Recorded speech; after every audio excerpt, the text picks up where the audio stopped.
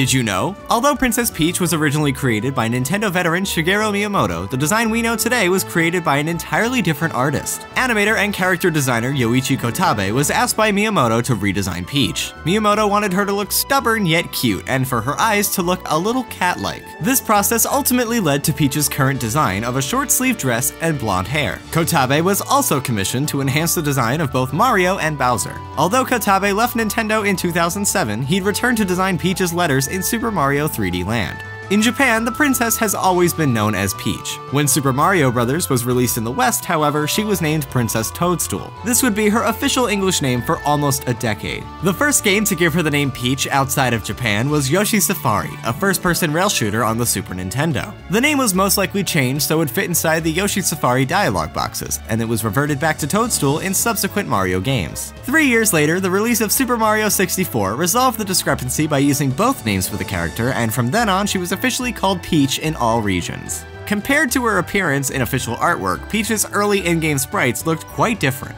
One example is the original Super Mario Bros., where she wore a white dress and had red hair. This was due to the limitations of the NES's picture processing unit, which had a limited color palette and could only render 4 colors per sprite tile. The first time Peach had blonde hair in the game itself was in NES Open Tournament Golf, and it was the only game on the NES to do so.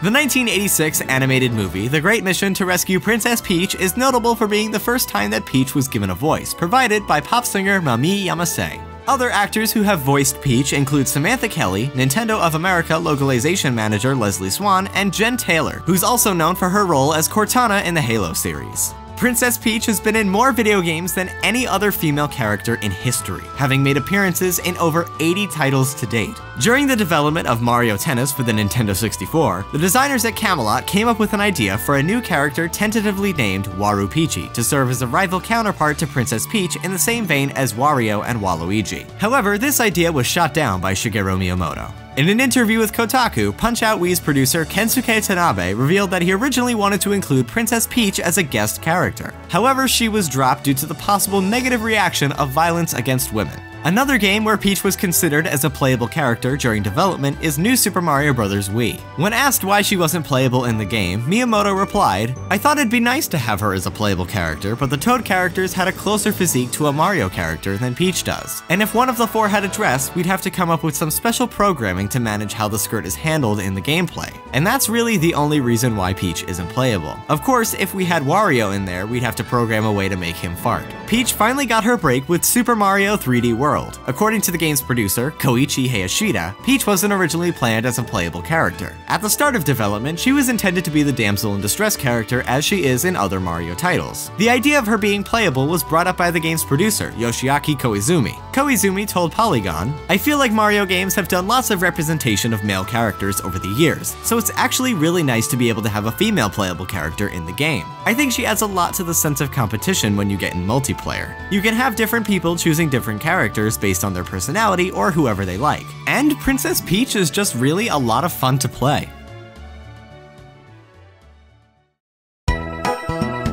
The first game to focus solely on Peach was Super Princess Peach for the DS. According to Miyamoto, it was important to Nintendo that Peach was portrayed as optimistic and empowered in the game. He went on to say that Peach has never seen herself as protected by Mario. Our image of her is one of strength. Many of the game's developers come from homes where the mother wears the boots. Super Princess Peach has several unused objects and enemies that appear to be heavily inspired by Yoshi's Island. These include rolling chomp blocks, 2 types of boos, and sprites of Goonies taken straight from Super Mario Advance 3. There's also 2 unused types of Goombas that seem to be based on the glad and calm emotions. Also present in the data, but not used in the final, are the 7 Koopalings. Only their art exists, but they're fully animated and would likely have been bosses. There's also a total of 11 stages not used in the final game. They include a test stage with warp pipes leading to other unused stages, a level with a pair of doors and a floor that freezes when the sad vibe is used, a stage full of blocks, enemies, and coins that sends the player to World 0 when completed, and a level containing so many sad Goombas that it causes the game to lag and the graphics to glitch out. Super Princess Peach was developed by Toze, a Japanese video game company that specializes in outsourced projects. Since being founded in 1979, Toze has worked on over 1,000 games, most of which they've never been officially credited for. Toze's company policy is to never have a vision and only follow their clients' instructions. The only exception to this rule is the legendary Starfy series, which Toze shares ownership of with Nintendo.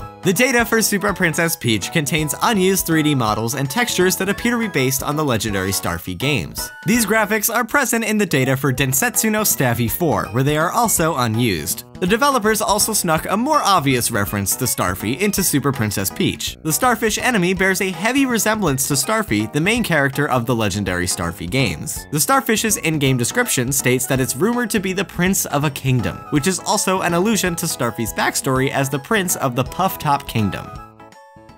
Did you also know that before the 3DS, Nintendo tried to make 3D versions of the Game Boy Advance and a 3D screen add-on for the GameCube? Or that every 3DS has a creepy image of a rhinoceros skull in its system files? For more 3DS facts, check out the DidYouKnowGaming video on the 3DS. And don't forget to subscribe for more facts and trivia. And if you like this video, give it a like. And since we talked a lot about Princess Peach today and the game Super Princess Peach, why don't you go check out my video on my channel about Super Princess Peach? It's a pretty good one. It's one of my favorites, and I love Peach.